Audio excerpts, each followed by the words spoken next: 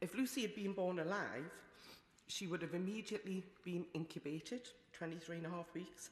She would have been rushed in an ambulance that was waiting with flashing blue lights to the RVI in Newcastle, where they have the Regional Centre of Excellence for special care baby units for very prem babies.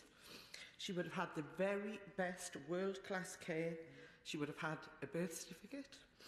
She would have been celebrating her 20th birthday this year. But sadly, she was stillborn. So there was no flashing blue lights, no incubator, and no birthday parties ever. And as I found out to my horror, no birth or death certificate.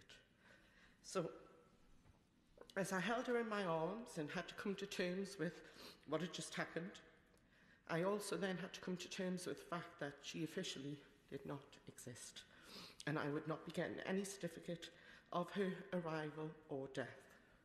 She was 3 to 4 days short of the required 24-week legal age.